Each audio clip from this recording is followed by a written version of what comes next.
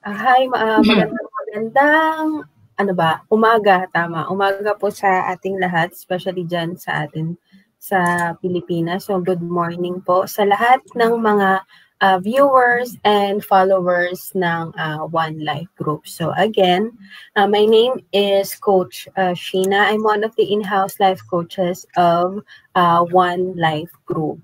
Ayan. So, for those of you who, para lang mabigyan ko lang namin kayo ng konting background, what is One Life Group before we start yung discussion namin about yung topic namin today, which is all about Prematurity Awareness Month. So, One Life Group is basically a support group created initially for recovering addicts.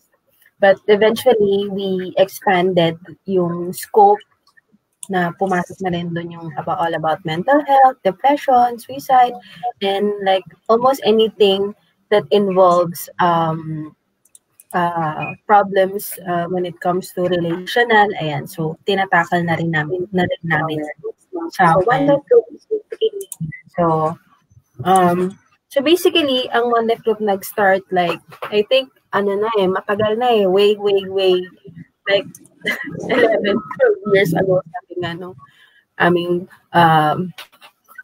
co-host si Coach Rowie, no? So, nag-start kasi to basically nung etong aming co-host, which is si Coach Rowie, na nagkakilala sila. Dati kasi siyang nagtuturo sa school nursing. So, all about psychology and mental health, ganyan. And doon sila nagkakilala nung executive life coach namin, which is si Coach Boy. Ayan. So doon bali nagsimula. Yun yung history ng One Life Group. And then only recently lang, like 2016, I guess, nung nagkaroon talaga ng like a formal group, support group for, which is yung One Life Group. Ayan.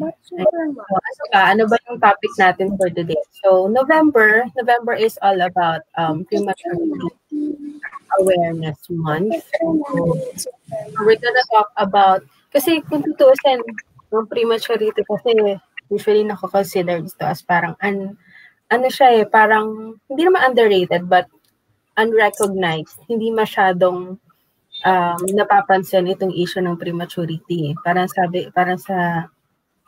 Para sa ibang tao or mostly hindi nabibigyan masyado ng pansin yung topic about prematurity. Ayan. So, hello, coaches. So, ayan. Thank you. Ayan. Thank you, Coach Boy. Nanonood si Coach Boy ngayon. Hi, Coach Boy.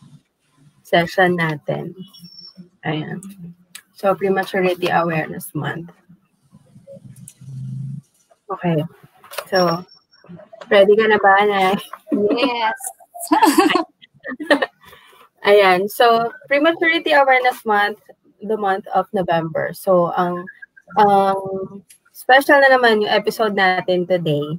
So, it's another One Life Group special. So, it is a part of the One Life Group participation dun sa cause ng prematurity awareness. So, marami kasing cause ang One Life Group, especially involving mental health. So, before August, nagkaroon na rin kami ng special ni Nairobi, which is all about breastfeeding and mental health. No, tapos September, nagkaroon naman sila ni Coach Boy all about suicide prevention. Ayan. So, maraming causes na nai-involve at ini-integrate namin ang One Life Group sa mga iba't ibang ganitong klaseng causes. Ayan. So, for today, special, it's all about prematurity awareness. So, ang title ng topic natin ngayon is Born Too Soon. So, being the parent to a preemie or a premature infant, just like si Jen. Ayan. So, introduce ko na yung aking co-host for today. Ayan. So, regular na rin ito eh. Regular na? Regular na. Ayan. So, hindi nag-guest, parang mainstay na ako talaga, hindi na guest. Ayan. So, introduce ko lang ulit. So, si Nanay is a Latch Plus Banyos Breastfeeding Peer Counselor. She is an admin ng Super Mom of Twins. Ito yung support group for twin moms. breastfeeding advocate, and at the same time, yun nga, consultant and in-house life coach din ng One Life Group. So without further ado, let me introduce you to my co-host for today, Coach Rowie Rizala. Ayan. Hello, So hi, good morning. Rowie. Good morning. So, Jenna, I have my co-host also. Co-host ka din. Girl, Jenna. Say hi, Jenna. Good morning. Hi, Jenna. Good morning. Yung kakambal niya ay busy pa sa kwarto kasi it's bed weather. Oo, bed weather. Kahit naman ako, sarap mag-bed weather, lalo na ngayon. Malamig na dito sa amin. So, thank you kasi yung prematurity, it's an open secret, diba? Para siyang, it's a topic na alam ng lahat, pero parang marami pa ring mga parents na hindi ready to share. Hindi sila ready to open up the struggles. Tapos yung nakapaligid naman, hindi rin sila aware doon sa kung gaano ka-toxic ng situation, kung gaano siya kahirap. So, thank you sa One Life kasi kahit papaano, siguro tong effort natin makakatulong para maging aware yung nasa paligid natin kung ano yung pinagdadaanan ng mga preemies. So yan, hi Jean, si Mami Jean, one of our mga super moms yan. Nabanggit mo kanina yung super mom of twins. Sa twin mom, doon marami ring preemie mami doon na kasi pag twins usually dito sa atin, alam mo naman, maraming mga nagiging premature. So it helps na merong mga ganitong talk kasi. Support. Support group. Support group. At saka ngayon, dahil din sa technology, mas madali na to access help, di ba? And unlike before, na kung wala ka talagang personally nakakilala about na nagdaan dun sa sariling situation na meron ka, being a mom to premature infants, so medyo mahirap. Okay? Ayan. So, kaya, ito, ginagawa rin namin ito is to pay forward, di ba? Pay it forward. So, yes. Tulong din tayo in informing other people and imparting kung ano yung nalalaman natin and also yung mga natututunan natin based on our experiences. Doon din sa mga tao na nanonood sa atin. Ayan. Okay. So, ano ba yung mga reason? Bakit ba natin dapat binibigyan ng pansin about yung prematurity awareness? So, una is yun nga, is to raise awareness. So, knowledge is key. So, kapag we know a lot about yung issue about, not necessarily issue, but yung all about prematurity. So, syempre, di ba, kapag when you have knowledge, it also somehow empowers din yung tao. Not just yung parents, but also pati yung mga healthcare providers din, and also yung support group, including yung family members and yung friends of parents to premature babies as well. Ayan. So, kapag ganun din na marami ring support, it also improves yung child survival. Kapag ganun na maraming support at saka alam, tawag dito, in generally, ano ba yun? Wala na tayo. Ayan. So, ano ba yung may share mo, Nay? Bakit kailangan natin dapat na maikalat itong awareness about prematurity? Kasi sa akin, ang importante is those moms na merong pinagdadaanan, lalo na yung mga nasa NICU pa ngayon. They need support. Tapos, yung mga possible na magkaroon ng case na ganito, and also the family members. Napaka-importante kasi yun nga, sabi mo, knowledge and understanding the situation. Dahil yung pagiging preemie parent, hindi lang nung nanay, pati nung tatay, is napaka-stressful talaga siya. It's very stressful. But kahit paano, if you are aware of the intensity of what you will be going through, yun kasi yung isang naging maganda sa akin, nung nanganak ako, 26 weeks pa lang ako, 6 months pa lang. 6 months pa lang sila kambal, ito na siya ngayon. 6 years old na. 6 years old na. 6 months pa lang ako noon, I was admitted. Na-discuss na, before noon, na-discuss na sa akin yung possibility of prematurity. Kaya may idea ko. So gumawa na kami ng mga intervention to avoid. Kaya nga lang, since there is may ibang plano si God, kahit na may intervention na kami, lumabas pa rin sila ng napakaaga. 3 months early, actually sila, 3 months early sila. So, nung araw, noon, may idea na ako, pero hindi ganun ka, ano. And also, kahit pala gano'ng karami yung idea mo, kahit na dami mong alam, like in my case, kasi di ba, turo na ako sa medical medical related, allied ako, allied medical. Kahit may idea ka na, iba pa rin yung experience pag nandun ka na. Yeah, nothing could really prepare you for something like that. Yes, sabi ko nga nothing can prepare you financially, physically, emotionally, mentally, lahat talaga. Hindi pala, pero pag nandoon ka na, gagawin mo na talaga yung part mo. Kailangan gawin mo na yung part mo. Pero paano mo magagawa yun? I believe there are meron siyang recipe na importante. And yun yung mga gusto nating yung i-share dito sa One Life Group. Ano yung mga importante na dapat nating malaman? For me, number 1 talagang nakatulong sa akin is the support group. Family and friends, especially yung breastfeeding support. Yes. I will be discussing more about breastfeeding, the power of breast milk, the mother support group, and the group. Kasi very vital ito sa success ng prematurity journey namin. Sabi ko nga, kailangan yung mga nanay may access to breastfeeding support. The family should have access to breastfeeding support kasi ito yung ingredient para maging successful. Tapos, there are things that you cannot do. Sa prematurity kasi, na prematurity case, maraming bagay na hindi mo magagawa. You have no control over the situation.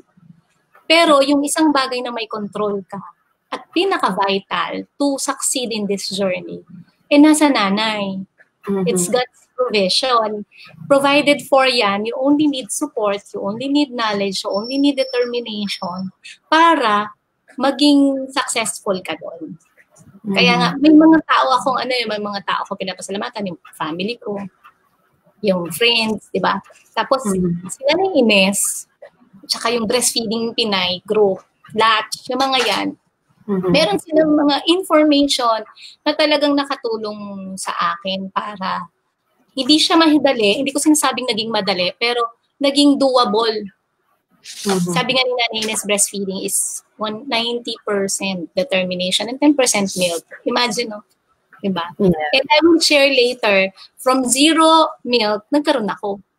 Paano yun? Paano siya nakatulong sa mental health ko? Bakit ba breastfeeding ako ng breastfeeding? Anong kinalaman niya sa mental health? Napakalaki niya. So yun. So from the stress of the family, ano-ano yung mga kailangan mong, ano ba yung mga importanteng gawin ng isang preemie parent at ang kailangan sa paligid nila to succeed in this, Kasi di ba number 1 natin, ang problema natin, Coach Sheena, di ba, kadalasan sa pagka may lumalapit, ano yung problem nila kapag, ano yung solution lagi natin? Katulad kahapon, we have yung being happy. You have to take care of yourself first. Yeah, first. Di ba, ano yung sabi natin kahapon dun sa taking care of yourself? Na parang, mas importante kasi it's very vital that na ikaw mismo yung well-being mo is taken good care of kasi at the same time it reflects kumbaga lumalabas din yun sa totality mo sa well-being, so mas nagiging mas okay din yung relationship mo with other people as well kapag okay din yung outlook mo sa buhay. Tapos you cannot take care of other people kung ikaw mismo hindi mo kayang, di ba, parang alagaan yung sarili. Hindi mo kaya alagaan yung sarili mo. Hindi mo maalaga, hindi ka magiging capable to take care of other people. So yun yung sa lagi na pagka preemie parent ka, you have to take care of yourself. You have to make sure you have your needs met. Oo. It's okay, sabi ng One Life Group, it's okay not to be okay. Yun yung isang struggle ng preemie parent, di ba? Paglabas, talagang grabe ang emotions. Ano mga emotions dyan? May anger. Sa anger. Nagagalit ka, bakit ako? Bakit ganyan? Diba? Ginawa ko naman lahat, tapos nagagalit ka, tapos may guilt feeling pa. Siguro nagkulang ako. Tapos, meron pang, ano pa ba? Meron pang resentment, sana kasi ganyan, di na lang ako nagbuntis. Para, totoo lahat ng emotions, ano pa, merong, you are sad, tapos you are so scared that you feel like giving up. Tapusin na lang to, tama na, wag nang lumaban. Ano pa ba mga related dyan? You feel frustrated, you feel helpless. Tapos, yun pa yung feeling mo, you are neglected. Yeah. Yun ang pumapansin sa'yo. Kasi, syempre, everybody else is doing their own thing. Ikaw naman, hirap na hirap ka, tapos wala man lang kumakamusta sa'yo. Yung hirap na hirap ka. So, ang daming emotions, pero it's okay. It's normal. Hindi normal pag wala kang ganyan. Diba? Kasi it's a different event. It's a different story. Kaya talagang normal lang yan. Ang magmamatter is what you will do next. Yeah. After all those feelings, ano ang gagawin mo? Ano yung dapat nating i-act on that situation? Yun nga. Sabi nga yun, lagi rin namin sinasabi na kapag meron ng naging owner yung problema or yung emotions, dapat you need to act on it. Ayan. So, tama din yung sabi ni Coach Boy na to live the best possible life, you must be on your best possible self as well. Yan yung first natin, di ba? First na important, kapag may born too soon, kailangan take care of yourself. Be your best possible self. Hindi siya hindi siya madali. Hindi ko sinasabing dapat ganito agad-agad. Hindi siya madali, pero it's doable. Yun doon ako naniniwala. Maraming bagay na hindi madali sa mundo, pero it's doable. It's doable to take care of yourself, di ba? It's doable to accept, to recognize your emotions. So, yun na siya, di ba sabi natin, you recognize your emotions. After you recognize your emotions, you deal on it, you act on it. Ano yung mga nakakapagpano sa inyo. Tapos, you let it out. Hayaan mo lang muna. Pag may mga counseli ako na preemie, ma'am, pag sinasabi nang naiiyak sila, ganyan-ganyan, okay lang, sige lang. Diba? Sa counseling, diba, we allow that. Ako nga, lagi ko pa nga sinasabi na, sulat mo yung nararamdaman mo, kung wala kang mapagsabihan, sulat mo, i-type mo, para ma-release mo na siya. Once na-release mo na siya, it's possible for you to take care of yourself. Paano ba mag-take care ng sarili? Number 1, yung daily routine dapat ituloy. Kahit kahit nasa hospital siya, you have to continue your daily routine. Ano yung mga daily routine mo? Yung maligo ka pa rin, syempre. Shower. Ang hirap niya, alam mo yan, maliligo ka, umiyak ka. Pero maligo ka pa rin. Kumakain ka pa din. Diba? Kailangan kumain, mag-hydrate, kailangan. And then you decide on your routine. Ako may routine ako noon, Coach Sheena. Ang routine ko noon sa umaga, may time na ang routine namin sa umaga dito kami sa Laguna. Kasi may time na naghiwala yung twins. Dahil hindi available yung hospital ng ICU sa kabilang hospital. Sa bigger hospital, we have to transfer the twins. So, dalawa yung hospital nila, Laguna and Manila. So, nag-establish kami ng routine. Ang routine namin sa umaga, sa isang hospital muna kami. Tapos, in between nun, mamimili kami ng supplies na gagamitin ng twins. After nun, sa kabilang hospital naman. And then after nun, uuwi ako para matulog. So, meron talaga. Hindi pwedeng wala. You have to continue the routine. Tapos after nun, mayroon routine ka na, kailangan, you have to be involved in taking care of your preemie.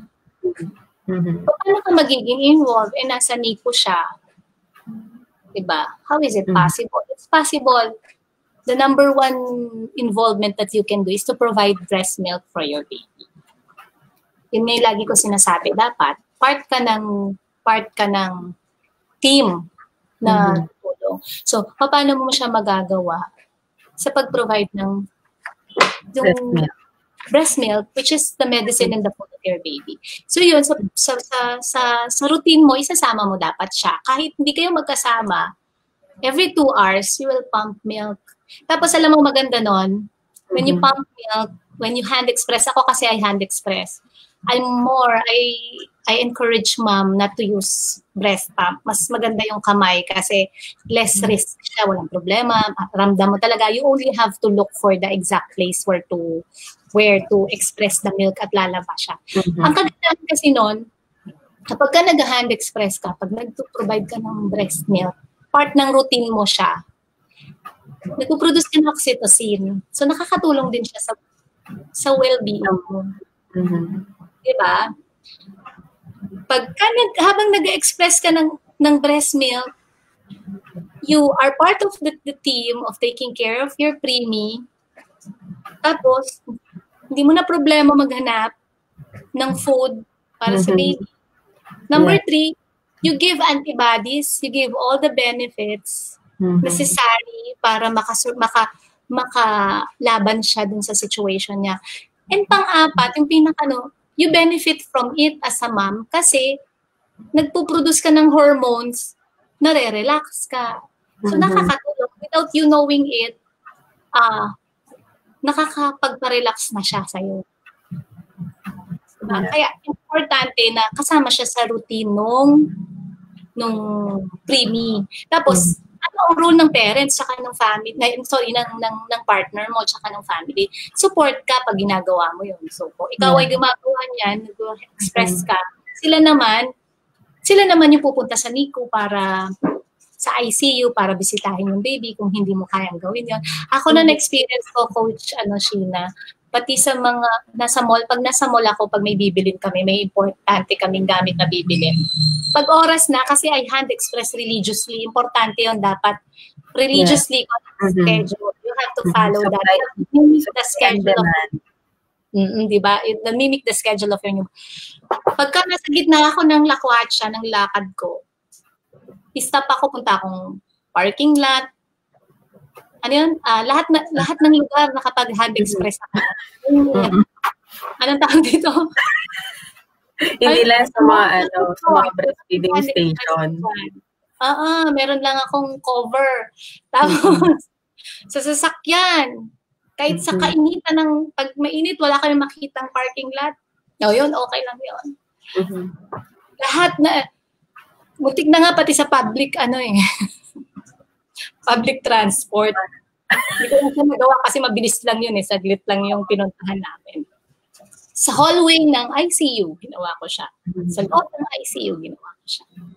So, kasi pag routine mo na siya, susundin mo na siya. And then, kapag nagawa mo siya, may sense of fulfillment, nakakatulong na naman sa well-being mo. Diba? Ang dami niyang benefits.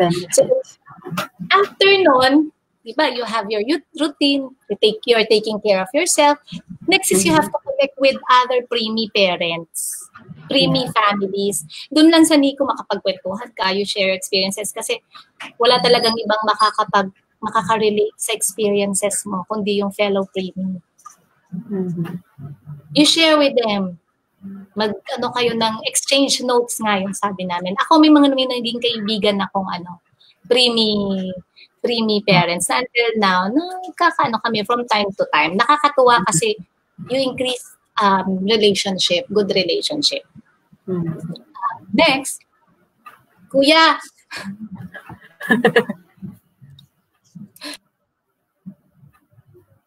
Next, anong tawag dito? Come here, Jessie. Nawala ako kasi dumating yung, Jessie, come here. Ayan. Nakompleto na yung... So, you connect with, asan ako? Nawala ako. Bagong gising. Good morning. Good morning, Jessie. You connect with preemie, di ba? Fellow preemie. Yung susunod, you connect with support groups. Napaka-importante ng support group. In my case, ang naging support group ko, Breastfeeding Pinays. Tapos yung Doon ko nakilala yung mga importanteng tao, sila Nanay Ines. Dapat kasi nakikinig ka sa mga anong tawag dito? You educate yourself. You surround yourself with people kahit hindi physically na surrounded ka ng tao na makakatulong sa'yo. Virtually, kasi ngayon, di ba, puro virtual na. Importante yun. You are surrounded with the people na makakatulong sa'yo at makakapagbigay talaga, makakapag-empower sa'yo. You have to be empowered. Miski yung tatay, kailangan na empower. So, surround yourself, join groups.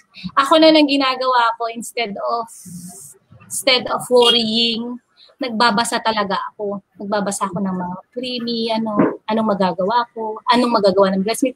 Doon ko nakita yung beauty ng breast milk, kaka-research ko. Doon ko nalaman na, oo, diba? Ang breastfeeding. Doon ko siya nakita. So, when you connect, nakakatulong yun sa'yo at saka doon sa inyong journey. And then after that, hindi lagi na support group, kailangan minsan you have to talk to a counselor. So in my case, talagang nag-reach out ako sa counselor. Hindi pa ako breastfeeding counselor that time. So lumapit ako sa mga breastfeeding counselor who can help me kasi sila may experience sa mga preemie-related cases. So tinuruan nila ako kung paano mag-cope up, ano yung mga dapat gawin. Malaking bagay. After that, napaka-importante to take a break. Kahit na you should never be guilty of taking a break. Paano ka magbe-break? Paano ka magbe-break time? Mayroong nasa labas. You can have a break na ano ba? Paano ka magbe-break? Pwede mo naman pakainin yung sarili mo lang. Break na yun. Paano? Matulog. Diba? It's a form of a break. Diba? Oh, yun, matulog. So, something that you are enjoy doing. Diba? Manood ka ng movie na hindi naman related sa situation mo. Oo. Habang naghihintay ka sa movie lang. Habang naghihintay ka sa labas ng Nico, ayun, pwede ka manood ng movie na hindi naman related, hindi naman kasi laging yun lang ang iisipin mo. Diba? Kasi akala ng mga preemie families, kapag nandyan ka sa sitwasyon na yun, you have to mourn. You feel guilty. Hindi dapat ganon. Ako, I'm very thankful kasi yung husband ko, strong siya. Siya yung nagsasabi na sa akin na you deal with that, na lang, huwag na tayong problema. We have to think of ano yung mga dapat nating gawin para sa sitwasyon natin. So, yun siya. So, for me, dun sa part kung how to cope up kapag may born too soon, and yung mga nasa paligid, how to look at the people na yung mga tao na meron silang preemie. Napaka-importante na aware tayo sa pinagdadaanan nila. Tapos, ikaw naman na preemie parent, it's very important that you ask for help when you need help. Diba? Kahapon yung discuss natin yan, Coach Sheila, diba? Yes. So, importante. There's no shame in asking for help. Diba? Kasi parang yun nga, no man is an island. Diba? We need somehow, kahit na alam naman natin na kaya natin, but still, if we can ask for help, let's ask for help. Kasi nakakatulong din yun sa well-being natin.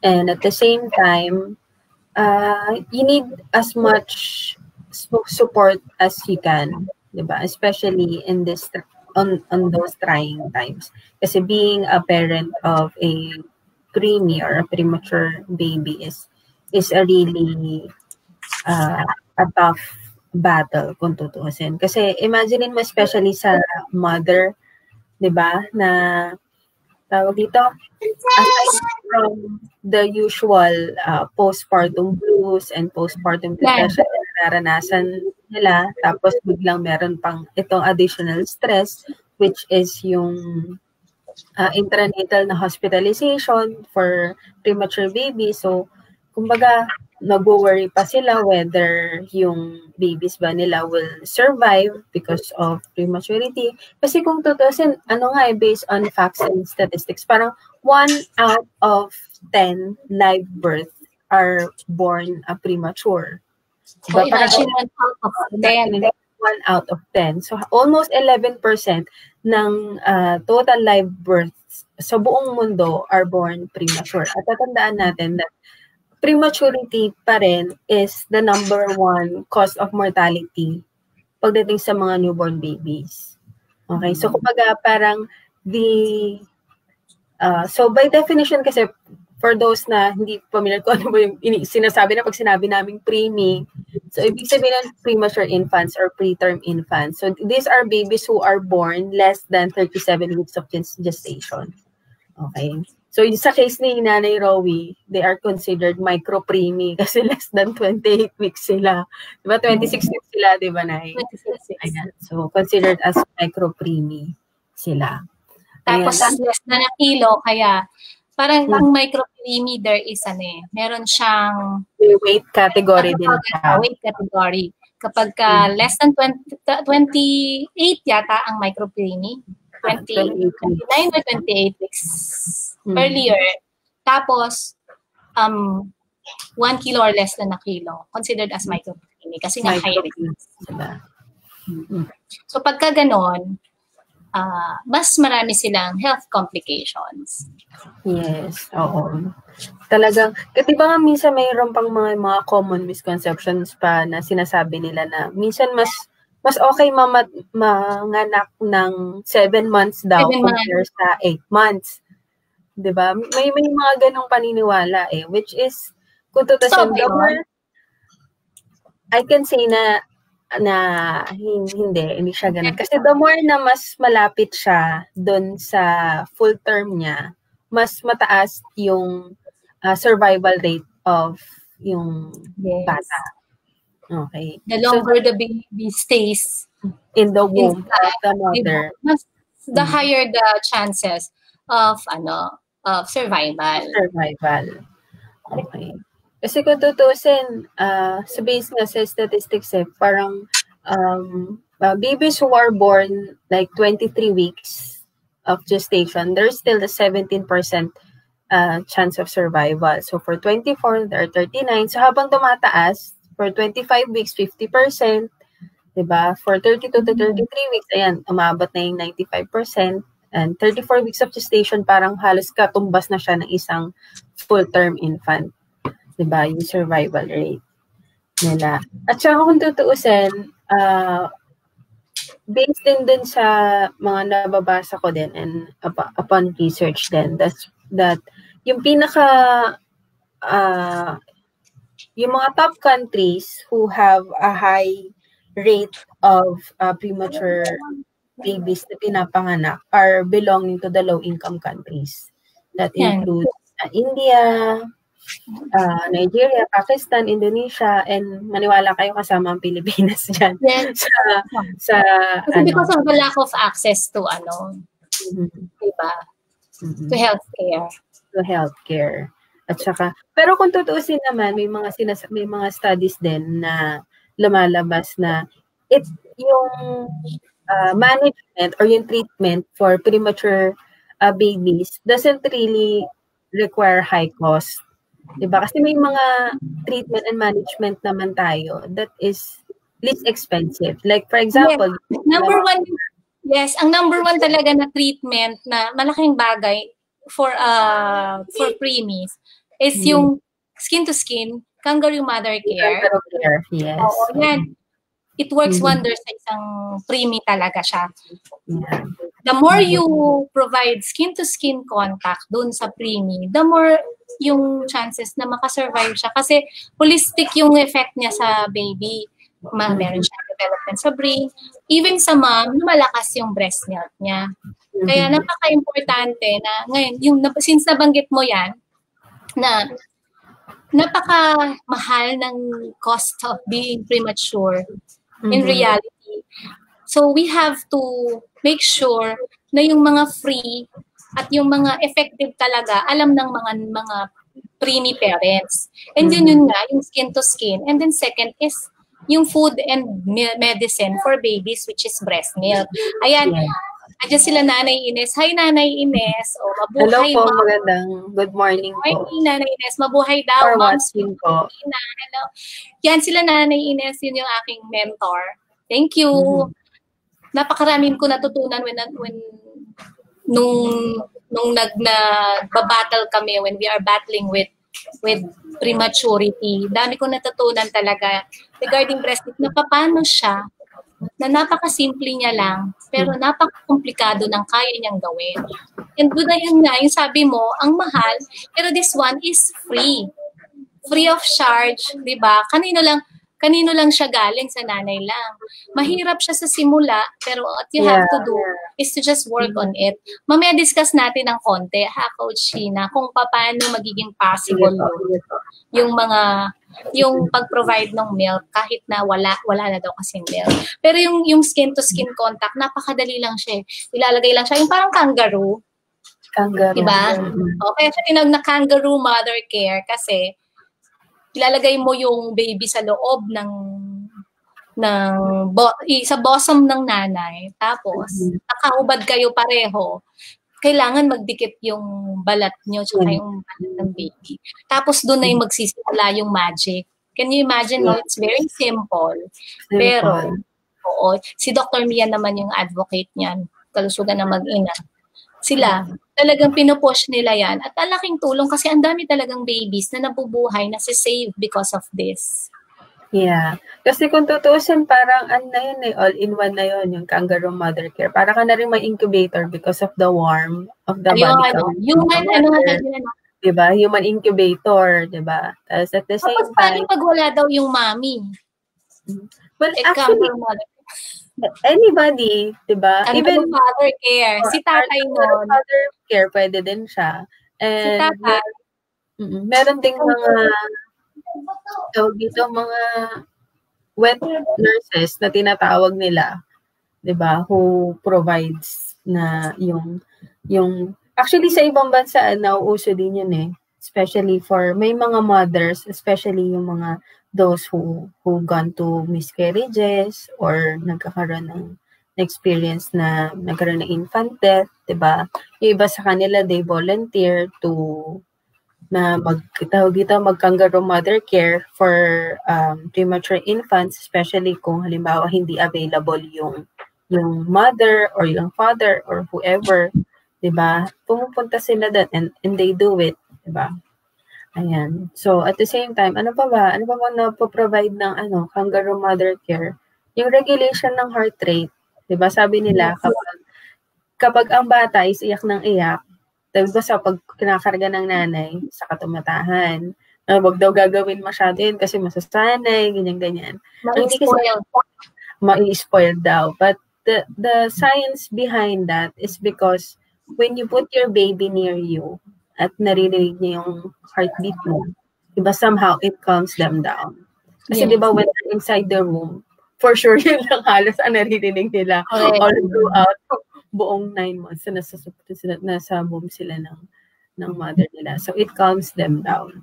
Ayan, hi Claire, yan from Latch. Ayan, Eunice daw, good morning, watching from Bulacan. Ayan, hello po, good morning. Tapos yung aking inaanak, hello, Jen. So, yung sa kangaroo mother care, balik tayo doon. Ayan. Di ba kasi, imagine mo, 9 months, in my case, 6 months. 6 months nasa loob. Kaya nga sabi nila, bakit pag lumabas yung baby, umiiyak. Siyempre, ikaw ba naman sa tagal mong nasa loob, di ba? Tapos all of a sudden, one click, biglang nag-iba yung environment mo. Kaya may tatawag tayong 4th trimester. Yeah.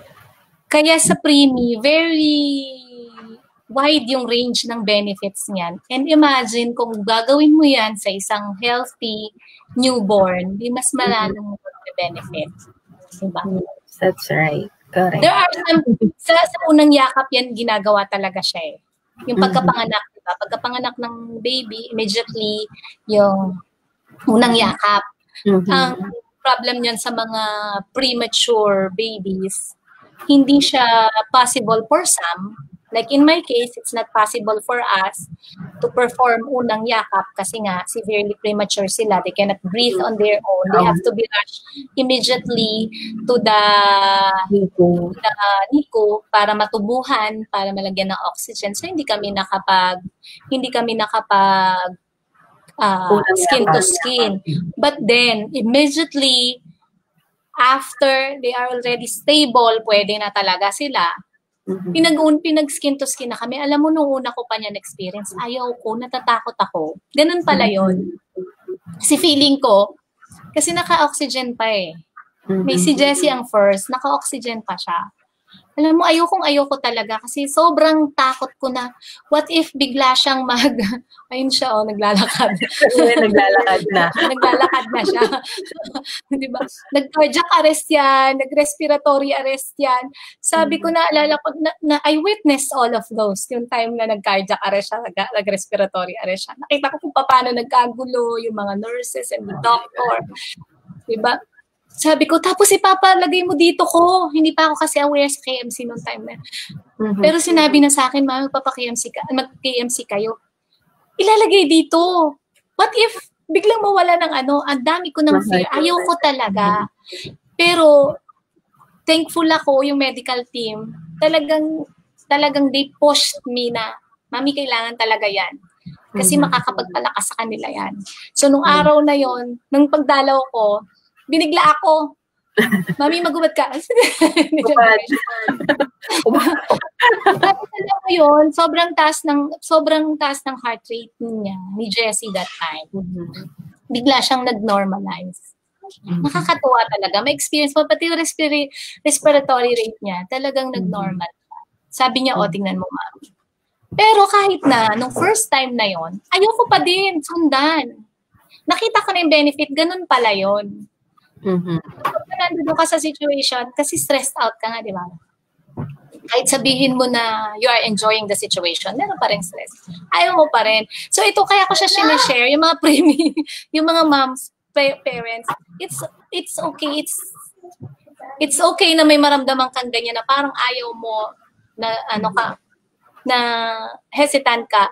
You talk it out with your health provider. Sabihin mo, natatakot po ako, ganyan. Kasi nung in-explain ko, natatakot ako, ayoko.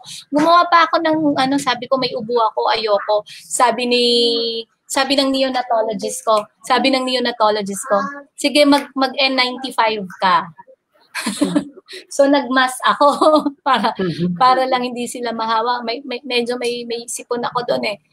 Pinagmas ako, unang yakap kami. Pero kasi yung sabi niya, hindi naman chinek ako kung okay. Kung hindi naman siya sipon, actually, hindi naman siya ubo. Nagpapalusot nga ako. kasi nga natatakot. Oo, kasi nga natatakot ako. May fear. In-explain ko naman na natatakot po ako kasi nakita ko sila mag-desat. Nakita ko sila, yung desat? Na bumababa yung oxygen level nila sa katawan. So, natatakot ako na mag-respiratory arrest habang nasa dibdib ko. I cannot bear witnessing that. Sabi ko gano'n. Tapos, in-explain nila sa akin, hindi, Mami, mas makakatulong nga sa kanila yun. And eventually, yun na, nagawa ko na. Diba? So, alam yan nung mga nanay na naka-experience ng KMC na talagang maganda yung effect. Diba? Meron daw siya, si Donna. Hi, Donna. Si Donna. Very, full support yan. Shout out. Top fan natin yan. Hi, Rafi, Ethan, Tanri, kapit lang. Ayan. So, hi kay Rafi, kay Ethan, tsaka kay Tanri. Pa-shout out. Oo. Ayan, thank you for watching, Donna. You're always napaka-supportive mo talaga sa group natin. Ayan. Thank you. So, ano pa? Yung sabi mo nga dun sa healthcare, you have to explore all the possible na healthcare options na madali para sa inyo. Yung KMC, yan. Yung second natin, yung breast milk talaga. Yung dalawang yan ay hindi first and third, talagang sila ay priority. Sila talaga dapat ang priority. Sabi ko nga marami kasing preemie moms that are not given proper counseling information, kaya nawawalan sila ng informed choice. Which is really, really important. Yung sa breast milk, in order to help survive, napaka-importante na susundan mo talaga ng religious hand expressing of milk. I-share ko na rin ha. Nung pinanganak sila, ayan, nandiyan ang mga breastfeeding advocate natin. Mami Noran. Hello, ay, preemie ma'am ka din pala, Mami Noran. Ayan, talaga. Ayan na, mga also, preemie ma'am din. Maraming preemie ma'am na naging breastfeeding counselor din. Kasi we pay it forward. Ang sarap nung maibabalik mo yung tulong na nakuha mo. Diba? Gusto kong i-share yung experience ko. Pagkapanganak ko, I'm very fortunate and blessed that my neonatologist, my doctors, are breastfeeding advocates. Unang-unang sinabi talaga sa akin, alam mo, Mami, mag-express ka ng milk. As in, first naming pagkikita, mag-express ka ng milk, you bring it to Nico. Sabi ko, nag-try na po ako, Doc. Wala ako makuha.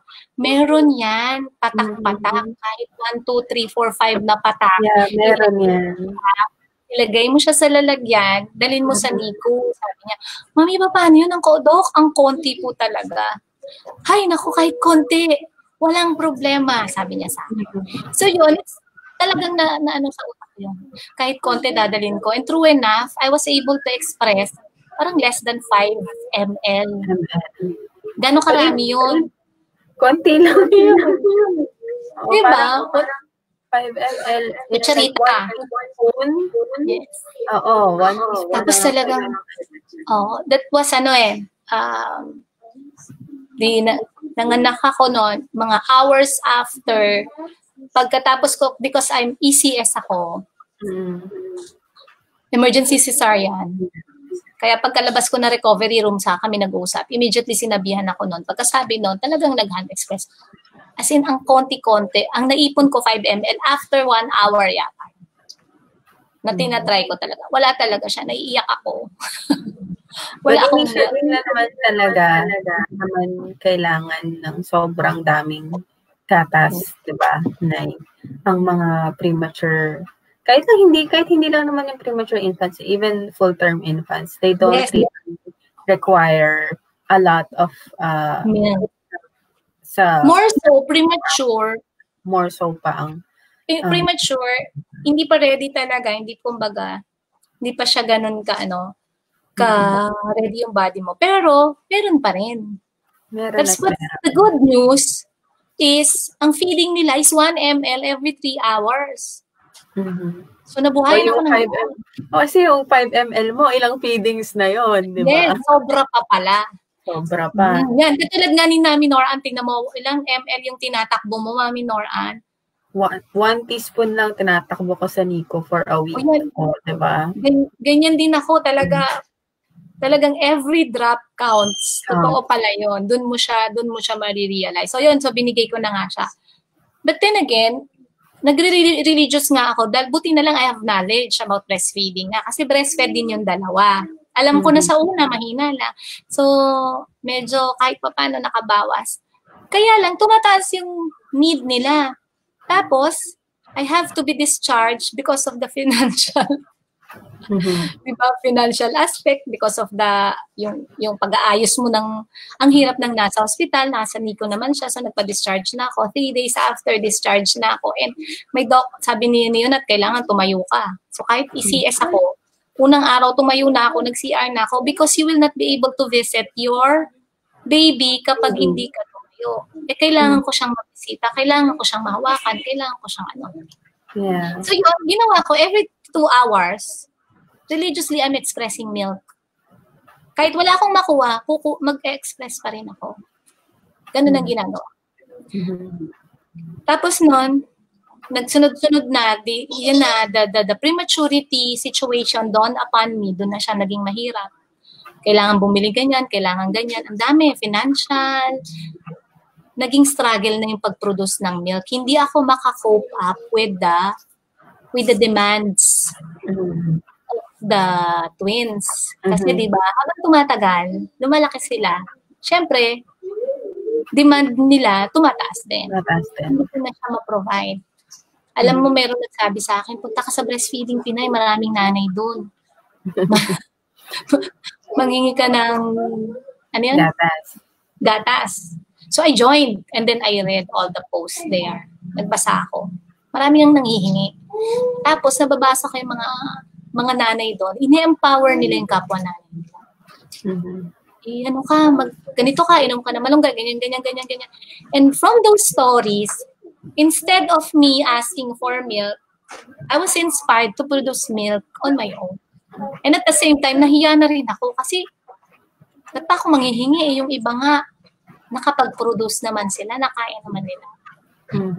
Kaya lang, after nun, nabibitin pa rin, I was given a prescription, may prescription pa yung breast milk. Talaga sabi, mami, magbitin, kasi nga bitin talaga. Ang nangyayari, hand to mouth kami, ang nangyayari, minsan may time na nasa Nico ako, mag-express ako, ibibigay ko, yun yung papakain sa kambal. And napaka-importante na galing sa nanay, yung gatas na ibibigay, kasi the body of the preemie mom will produce the best milk for the preemie baby. Kasi alam ng katawan. Diba? Alam ng katawan mo. So sinasabi sa akin yung doctor ko yun, ang kagandahan talaga, sinasabi nila sa akin yun, I was oriented, I was empowered na ikaw ang makakaano. Kaya natuwa ako. Pero the situation calls for donor milk. So binigyan nila ako ng wala akong makuhang milk, binigyan ako reseta. May reseta pa nun, Coach Sheena, ng breast milk. Tapos may kasama siyang medical abstract. Pinapunta ako sa Favelia sa hospital. Punta kami doon. May pila pala doon. Sobrang haba ng pila. Can you imagine? Ang mahal-mahal ng breast milk, 200 pesos.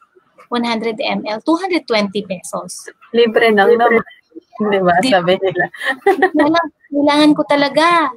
So, ilang balik-balik kami doon, wala. Hanggang I asked for the help of the lactation nurse na. At yung neonat ko rin ang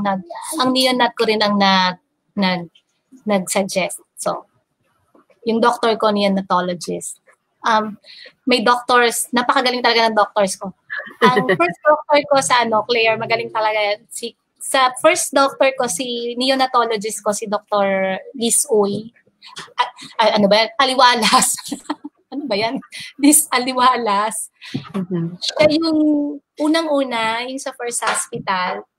And then, we were transferred to another hospital. Ang naging doctor ko naman doon, si Dr. Tita Uy. Silang dalawa ay pareho silang mag-estudyante sila kaya I referred to Dr. Tita Uy.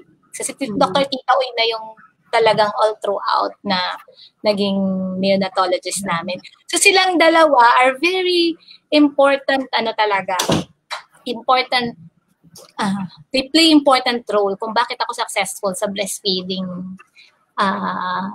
na journey namin kasi nga empowered ako, lagi nilang sinasabi sa akin na kailangan yung milk mo, pero if you need donor's milk, eto binigyan ako, pero breast milk pa rin dapat ang ibibigay natin. So yun nga, balik tayo doon. So nagpunta kami sa hospital, walang milk. Nirefer ako sa lactation nurse. Yung lactation nurse, hinihingan ko ng milk pa nga noon. Ma'am, pingi akong milk. Kasi nga, di ba, ang hirap-hirap, wala na. Sabi niya, hindi ganito, punta ka, baba kami sa Nico. Pagdating namin sa Nico, ano ginawa namin? Binigyan niya ako ng hospital grade pump, 2. Wala kang baka. So, kahit pa paano, nakatulong sa nakakuha kami ng milk. Tapos sabi niya, ang hina pa rin, ganito na lang. Usap kami kasi nga ang hirap. Siyempre 6 months, na-realize niya talagang struggle yan sa'yo. Ganito gagawin natin. May mga babies dito na walang mommies. Dun sa Nico kasi sa nursery, may mga babies na abandon, sabi niya. Tsaka may mga babies na yung nanay hindi makapunta during feeding hours. Are you open to wet nursing these babies in the Nico? Makakatulong yan. Sabi niya, makakatulong sa'yo yan. Hindi naman maubos yung milk mo, masusundo pa yung milk. Actually, alam ko naman na the more the baby latches, the more na mas lalabas. Kahit naman magpampay pa rin yung baby. Tapos pumayag ako. Alam mo, every day noon, for 1 week, pupunta ako doon sa Nico. Ang schedule ng feeding time nila, na open yung mga nanay, is 10 a.m. and 2 p.m. So, 10 a.m., punta ako dun sa Nico.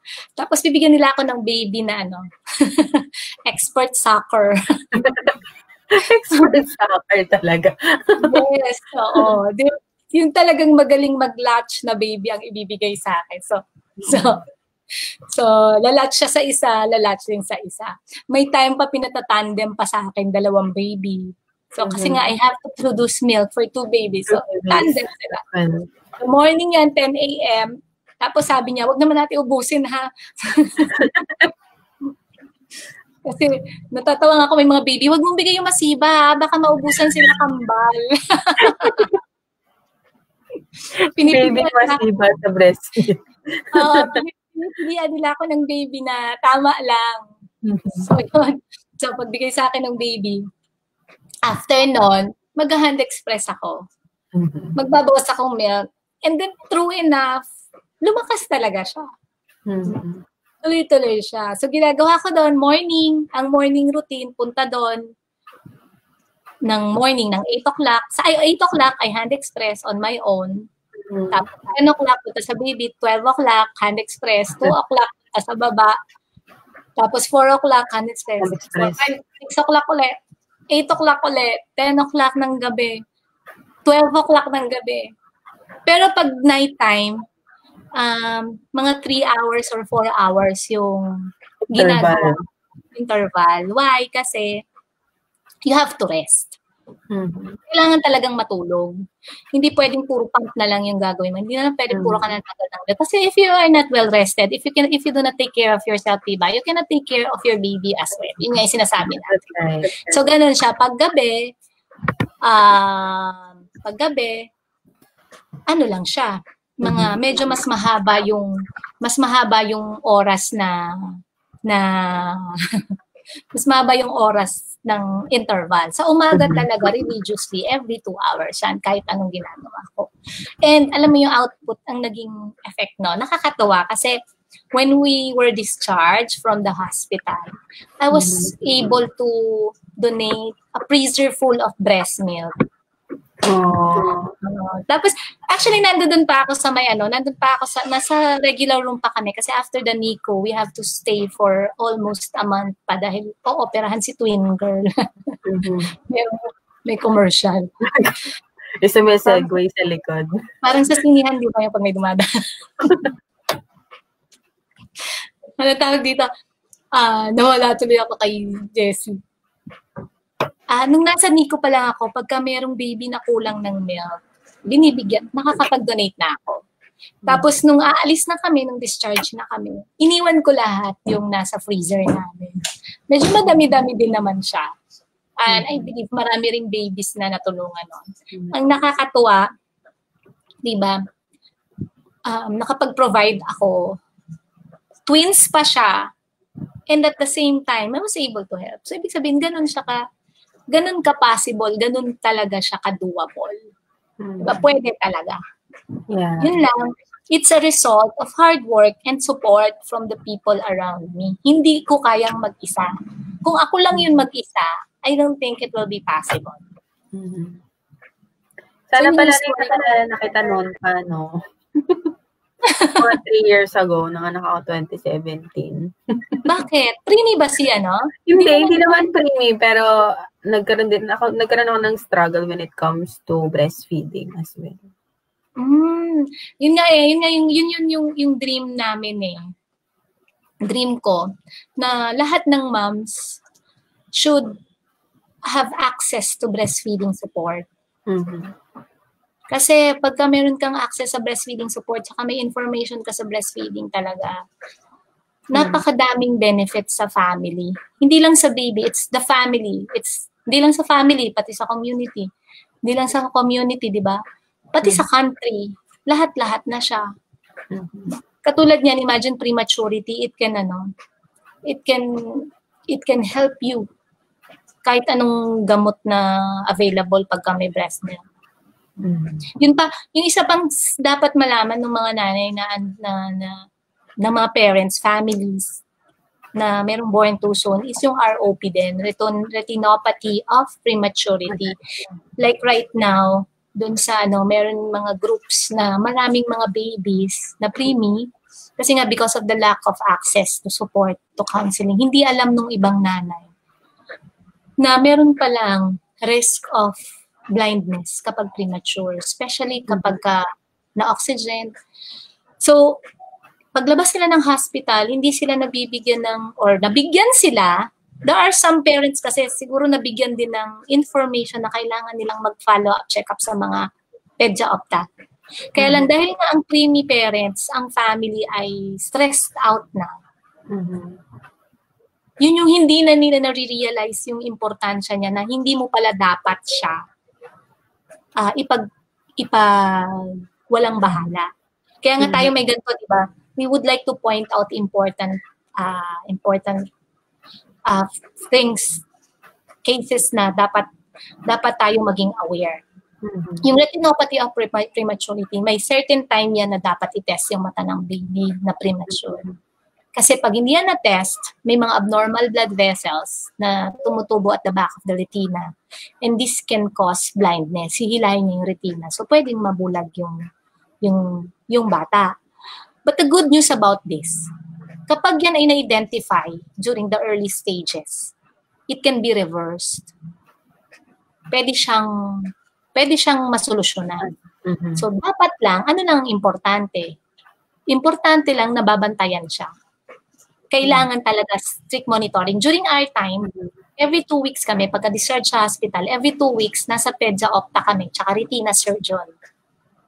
Tinitignan talaga kami. Twice a week yan, nagpapacheck. Kasi nga, in our case, kaya exceptional yung case namin, 2 weeks, in a week twice. Kasi nga severely premature sila, di ba? Ang tagal nilang nakatubo. Oo, they were intubated for almost ilang weeks yon. Kaya may mataas yung risk sa kanila, plus severely premature. Yun nga, so dapat i-follow up siya. Religiously, kailangan gawa ng paraan. Kailangan talagang maging aware yung parents that they have to follow. Kahit sa tingin nila, wala namang problema sa mata. Kasi sumusunod naman okay naman eh. Kasi minsan may ganun tayo, di ba? Pag okay lang, huwag na natin pa-follow up kasi mukhang okay. Kasi pag naman ako naglalakad, sumusunod naman siya eh. Pero hindi ganun siya. Hindi siya ganun. Hindi porket sa tingin mo okay na talaga. So you have to, kailangan dalhin mo siya sa specialista talaga. So in our case, si Jenna, it takes time din, tsaka kay Jessie, na mawala. May tumubong abnormal blood vessels sa kanila. Ang tagal. Minonitor yun. Sabi, bumababa yung hemoglobin, baka bumababa yung ganyan. So may mga intervention kaming ginawa. Until si Jenna, who is supposedly mas higher ang risk niya, dahil mas matagal siya sa oxygen, tapos mas premature siya, mas marami siyang complications, mas nauna siyang gumaling. Nawala na yung ROP niya. Tapos yung last check-up namin, si Jessie, may nakita na pus. May abnormal blood vessel, may talagang I remember it was Tuesday nung pina-check ko namin siya na immediately we were sent to retina surgeon for operation. Kailangan within the week, madala na siya. So, pagka-check ng pedja-opta, check agad ng retina surgeon. Tapos ni-rule out ni retina surgeon na kailangan talaga operahan si Jessie. Kailangan siya i-laser both eyes kasi may mga zone. May sa zone ganyan. Which I will not be discussing kasi hindi naman natin yan maintindihan. Pero kailangan na talaga. So, buntong hininga kasi nga naka-discharge na kami. Tapos meron na namang ganito. Tapos sabi niya, that was Tuesday, di ba? Friday, kailangan from Tuesday, babalik ng Friday, tapos Tuesday ulit, operation. Sabi niya sa akin nung Tuesday, ay tinanong ko, ano pong ibang options aside from operation? Sabi ko, kawawa naman yung kambal ko do. Ang dami-dami ng tusok. Kasi imagine mo nung nasa hospital, wala nang pagtusukan eh. Diba? Siya na-operahan twice. Tapos, tusok na naman. Opera na naman. Eh yung ROP pa lang, ang hirap-hirap na ng procedure no. ano pang ibang options? Sabi niya, for now, wala nang ibang options. That's the only options that we got. Sabi niya, di ba nagpapa-breastfeed ka, mami? Yes po, do. O yun yung magagawa mo. That's, do your part. Ano mo siya? Ituloy.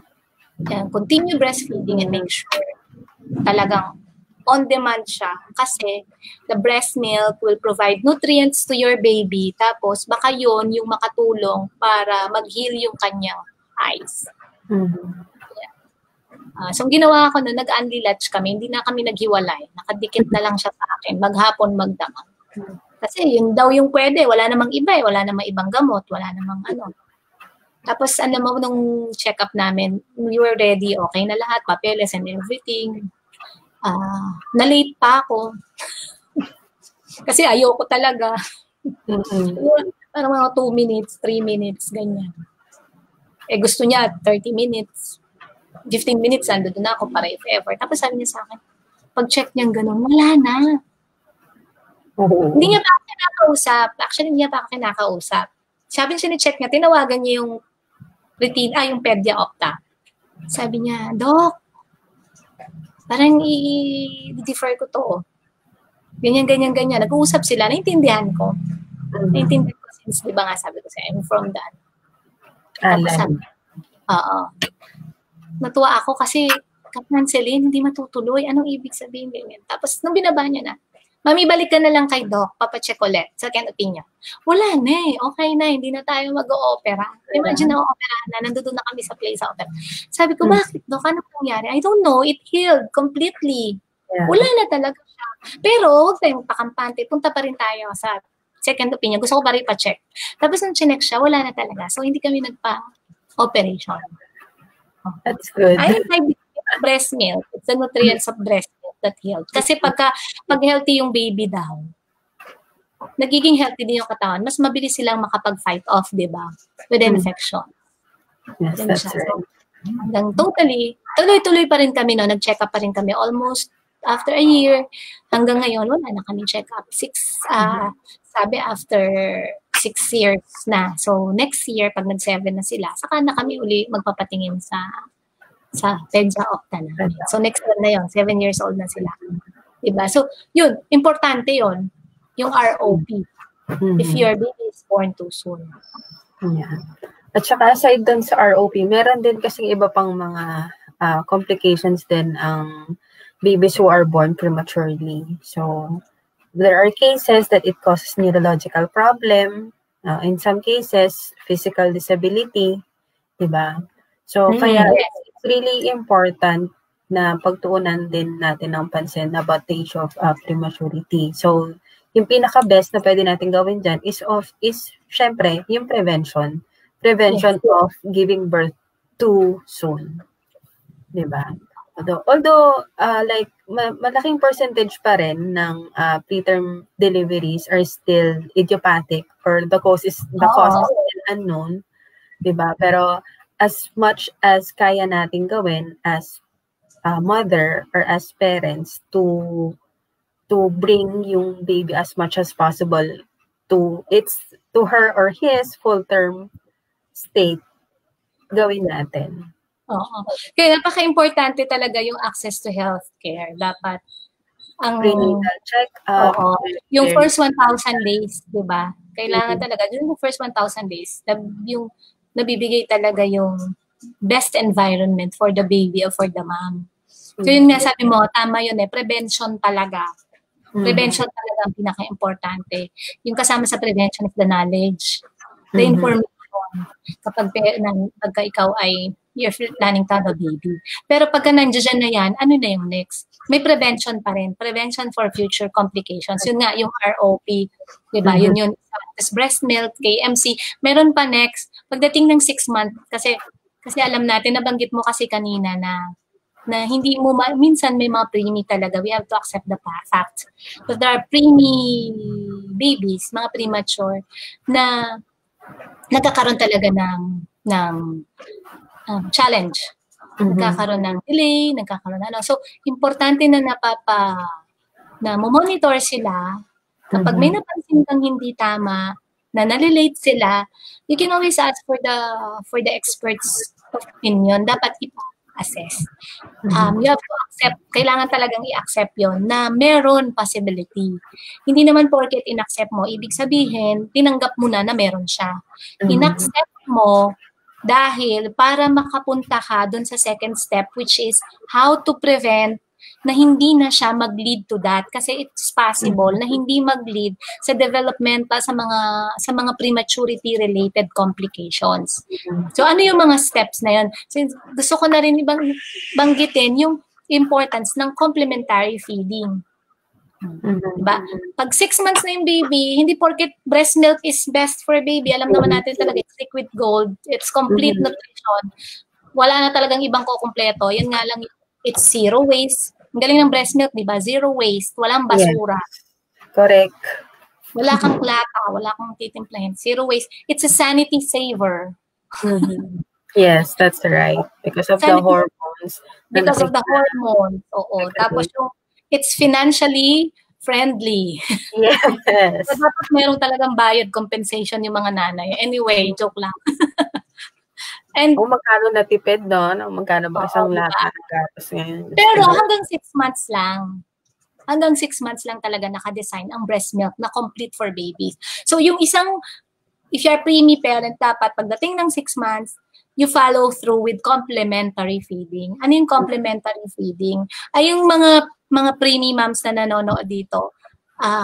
Si Nanay Ines Fernandez, meron siyang mga recipe, siyang nagturo sa amin ng mga locally available na pagkain. Yan ang best. Bakit daw? Kasi kung ano yung tumutubo sa paligid mo, it is designed by God to complement the needs of the individuals. Diba? Bakit dito sa atin maraming guava, may bayabas? Kasi kailangan natin yan. Kasi sipunin tayo. Bakit sa ibang bansa, may ibang mga prutas, nakadesign yung mga pagkain sa paligid na yun yung sa needs ng mga tao. So sa paligid mo, hindi kailangan sa grocery. Sa kanya ko nga natutunan yung huwag ka na mag-grocery.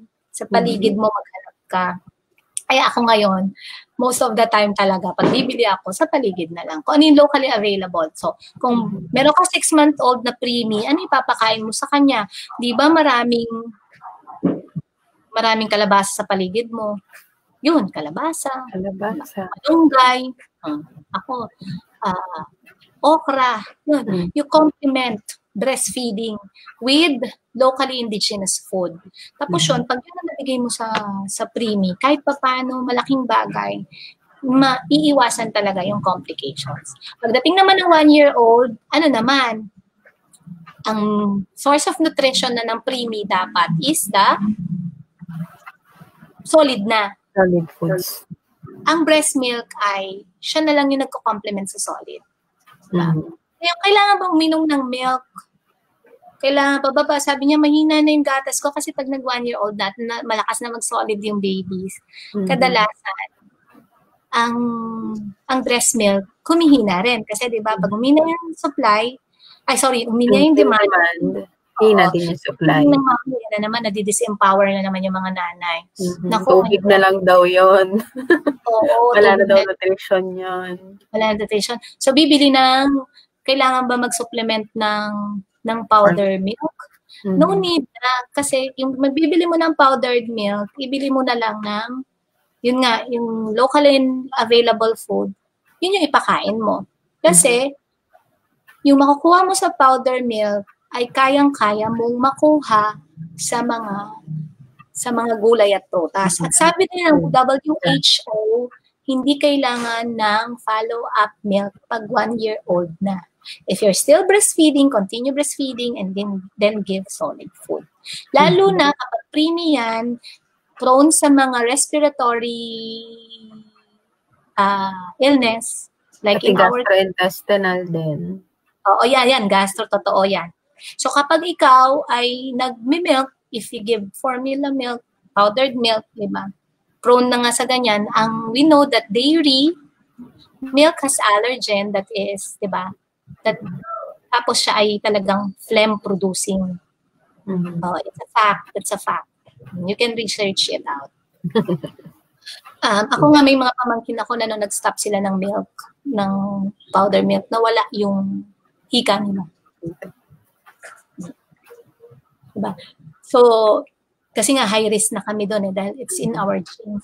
So yun, hindi mo kailangan ng follow-up on milk. Ang kailangan is yung tamang pagkain. Tamang kain, di ba? Sabi niya. Oo, di ba? Sa BFP, tamang kain. Kain.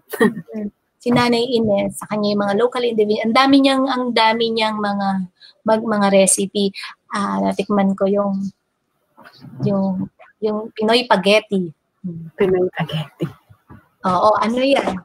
Ang ingredients yan, mga may talong, may kalabasa. Tapos yung kamyas juice, sa kanya ko natutunan. Buti na lang may kamyas kami dito. Oo, nakita ko nga yun. Marami kayong kamyas. Yun siya. So, struggle talaga maging preemie parent. Pero help is available and information nandiyan siya.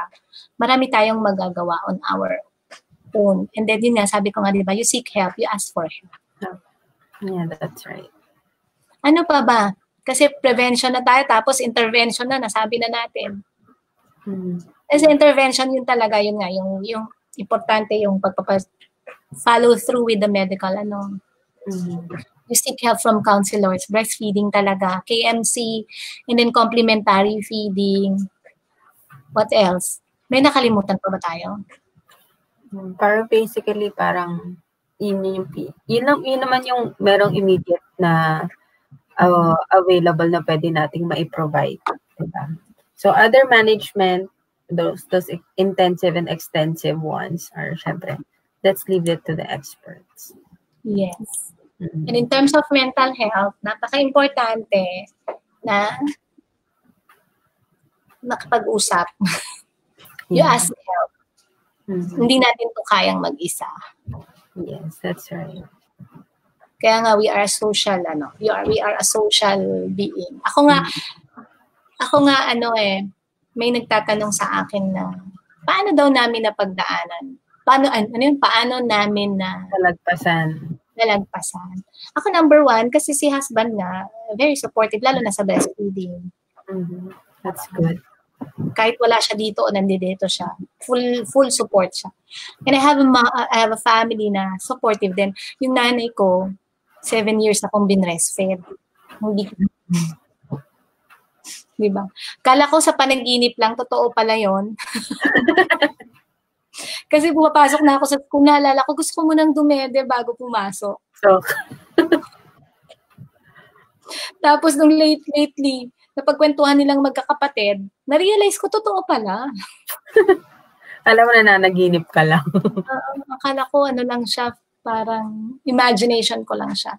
So, in the family that supports you, my dad brings milk to Nico in the wee hours, mga 2 a.m., 3 a.m. Dadali niya yan para fresh yung milk, dad. Tapos yung mga kapatid ko, nag-aasikaso. Yun, very important sa preemie family na may tumutulong sa kanila sa lahat ng bagay. Yun nga pala, sorry, add natin yun, nakalimutan ko na. You ask for help. Kung kailangan mo magpalaba ka. Ako ganun Meron akong kapitbahay, si Kuya Rico. Kasi di ba nasa nagkahiwalay sila. Tapos I live in Binyan at that time. Sa Manila yung hospital. So, yung mga labahin ng kambal, mga lampin, iuwi namin sa Binyan para malabhan. There are times na uuwi ako, lalaban ko. Pag di ako makauwi, papakiusap ko sa kapitbahay ko doon. Sasabihin ko padala naman. Lalaban naman nila sister ko, ng brother-in-law ko, ng sister-in-law ko sa bahay. Tapos ipadadala uli doon. Imagine na from Binyan, lang siya, commute lang siya. Ipapakiusap ko yun. Dadali na siya sa hospital. Tapos may time naman yung pinsan ko, sila Ate Iya, mga cousin ko na sila naman yung maglalaba. Minsan naman, pati kaibigan ko, kailangan may magbantay sa Nico, pero may kailangan akong pumuntahan. Magsasabi ako na kailangan kasi lagi kang nasa Nico, nasa labas ka. Dapat laging may present doon Hindi pwedeng wala kasi pag may emergency, one click. This one time na si Jay na pumutok lahat ng ugat. So, kailangan lagyan ng central line. That's 12 midnight. Oh my God. So, you have to be, someone should be there para pagka may kailangan bilhin. Oo, tsaka yung importante din, pag kailangan may bilhin and everything. Kasi pag wala doon, tatakbo. Yun, may time na may kaibigan kami, napapakiusapan, I'll be sleeping for 4 hours. O, dyan muna. Si Kuya Edwin, mga angels ko eh. Meron nga kaming support. I have a group, Team Sidea. Meron akong group na ginawa that time. Team Sidea na group. Kasi I don't want to post publicly. Yung pa isang problema sa mga preemie parents. Hindi mo alam, you don't want to share, pero you have to share. It's okay. You find the way that is possible sa situation mo at kaya mo. So ako, what I did, I created a group, I added the people na I believe na makakapag-empower sa akin. You surround yourself with people who will empower you, will help you. Yeah. Diba? Avoid the negative, negative vibes kasi kailangan positive. So, nag-create akong group doon. Tapos doon sa group na yon, doon ako nag-update ko ano nangyayari sa amin. And they are my prayer warriors. Nagpe-pray sila. Doon ako umiiyak, doon ako magte-text, doon ako. Tapos, at the same time, naging busy pala ako, nakalimutan ko. Hindi ako naging busy sa pag-iyak. Ang ginawa ko, nag-busy ako sa anong pwedeng gawin. Pati si husband, nag-busy sa mga anong pwedeng gawin. An example, nag-event kami. Because I don't want to solicit kasi alam ko naman lahat tayo may pinagdadaanan. Diba? So what I did, dati naman kaming gumagawa ng events. Nag-organize. So we organize event. Nagpa-concert kami. Oo. It's a benefit show. It's the same when you go to a concert, ganun din naman yung babayaran mo. Sikat na tao pa sa Glock 9. Thank you very much, Glock 9. Yeah. Isang message ko lang dyan kay Glock 9. Nag-yes na agad siya, sikat na sikat siya. Diba? Hindi ko nga binalikan yan. After I message him, iniwanan ko na yun. Kasi nga feeling ko mga after 1 week siguro, after 1 week siguro, saka siya sasagot. Pero hindi. Pagbalik ko after 2 hours, immediately pala, after I sent the message, he replied na okay na. He replied immediately. So yun nga. Tapos ang dami pang ibang mga bands. Bands na tumutong. Oo, kaya ang ganda nung event. Ang ganda ng sentido. Ay, ano pa pala to, no? Thanksgiving ko na rin. Nakwento nga yan ni Coach Boy, yung event na ginawa niya. Yun, buti nga pala. So I would like to thank One Life. One Life is part of that event. Sila Coach Boy, they are my sponsors may nag-sponsor sila ng tarpaulin, tapos kasama ko siya sa pag-conceptualize ng video, sila Diego, yan. Mga hindi ko kakilala, naging involved. So, it matters yung involvement talaga. They become involved.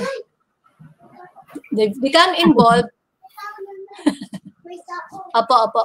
They become involved and talagang maraming tumulong talagang nag-share sila na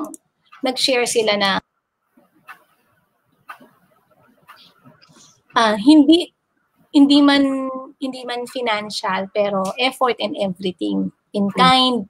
Yun siya. Hindi ko siya ina-expect Ang ina-expect ko lang sa magpapa-concert lang ako. Tapos I will raise awareness, 'di ba?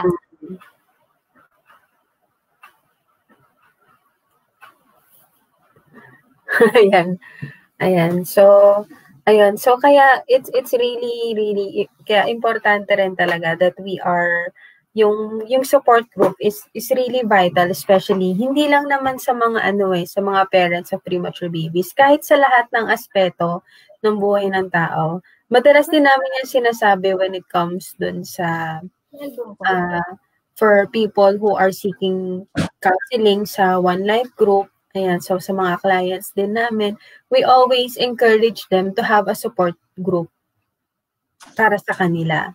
So it doesn't necessarily be like like a psychologist or like a counselor talaga.